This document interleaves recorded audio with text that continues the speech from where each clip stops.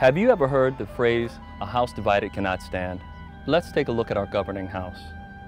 Republicans, Democrats, Independents, Tea Party, etc. Each party catering to their own base. Each party standing by their hard party lines. Each party blames the other for our fiscal irresponsibility and our growing indebtedness to other countries. Yet, none of them have any clear-cut solutions. Open-ended statements are thrown in as a way for them to get out of standing behind what they promised the American people. Closed-door proceedings, rushed votes, filibustering.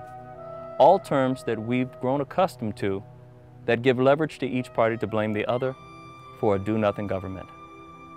Today, it seems our government is under the impression that they reign over and above the United States of America, when in actuality, they're there to govern on behalf of their constituents, the people that have put them into office. We can no longer sit idly by and allow our government officials to march to the drumbeat of corporate America, the global elite, or just to try to get reelected. We can take our country back. We can make a stand. We must unite.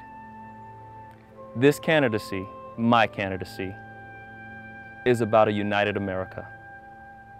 I'm Barnett, and I'm running for President of the United States of America.